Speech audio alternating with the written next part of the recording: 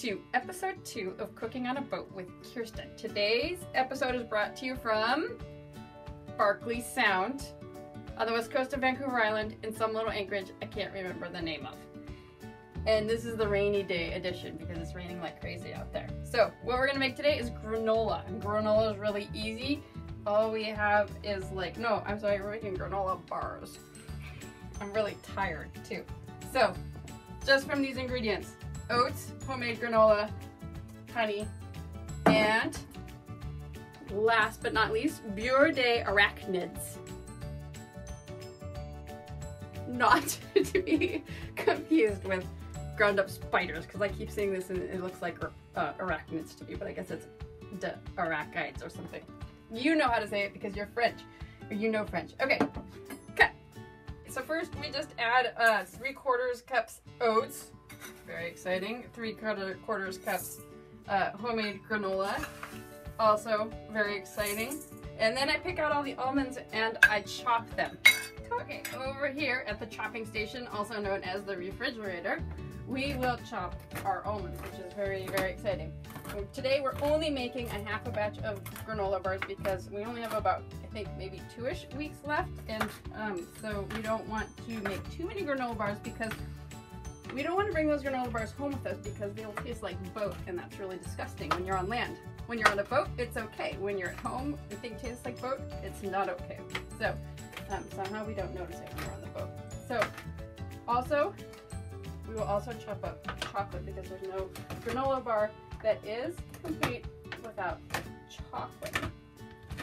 And we will add these all into our fabulous mixture over here. You guys are supposed to follow me over here and look at how beautiful this is as it goes in. Voila. Okay, now we're going to add our peanut butter. It's a half a cup and it's kind of gloppy. And then we're going to add honey. And the original recipe called for equal parts honey and peanut butter. And what we found from that is those were insanely sweet. And so I quartered it. So there's only like 2 tablespoons of honey in it instead of a half a cup, which makes a lot more sense. And I'm just gonna, this is a 1/4 cup, I'm just gonna fill it halfway full because that's 1/8 cup or 2 tablespoons honey.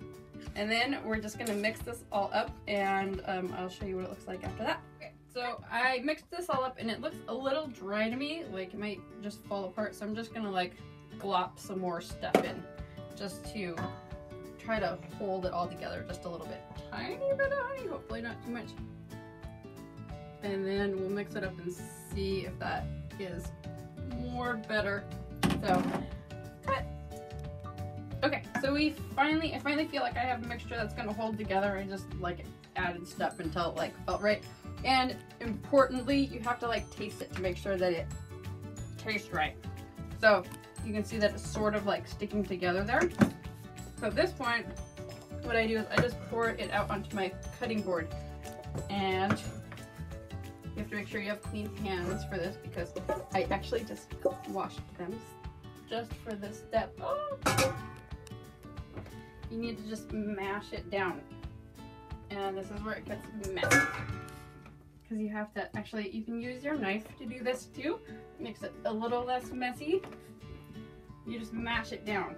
And I like doing it on the cutting board because I know it's clean, and I know that it's easy to get this off instead of like having to like scrape it off of the counter. I also learned this trick back when we were in the camper van for 6 months, that it's way easier to do this because I even had less surface space to work with there. So you just keep mashing it and mashing it and mashing it. You want it really, really tight, and then you start working your edges in like this. Be careful if you're doing this with a knife. No cutting yourself. And you want to get it into like this nice rectangle. You keep pushing it in and just make sure it's all this mixture is really, really tight. Because you're not baking these, you're just gonna cut them up once it's ready to go. So you can go ahead and cut, and once this is ready, I'll show you how to do what to do next. Okay, So we squashed our stuff into a square. Now what we have looks like a gigantic granola bar, but we're not gonna leave it this way. So what we're gonna do is we're gonna cut it into granola bar sized rectangles. You just punch it out a little bit. So then you have to squash them more. So I'm gonna make these about like that. And then I just take them and I squash them together, make them really, really tight, otherwise they fall apart. And then I'll show you how to wrap them, except for I have to wash my hands first, and I won't make you watch that. So go ahead and cut. Okay. So now we're gonna take tin foil and we're just gonna wrap them up individually, which is pretty easy. So look, see, it holds together. Just, oh, you know what? I think I'm gonna go the other direction. Yeah, that's gonna be better. So wrap it this way. That piece is too big, but that's okay. And then I just kind of make sure I have a nice tight seal on the edges, kind of twist it around a little bit. And let's see here, actually I want to go that way. Voila!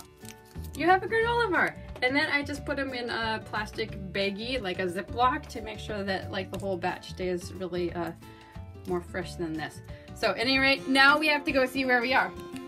We are somewhere in Berkeley Sound. The name of the anchorage, I cannot remember. Does anybody know the name of the anchorage? Anybody? Oh.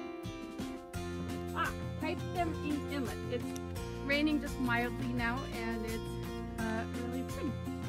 Thank you for watching the granola bar episode. Have fun. I hope you're having fun in France.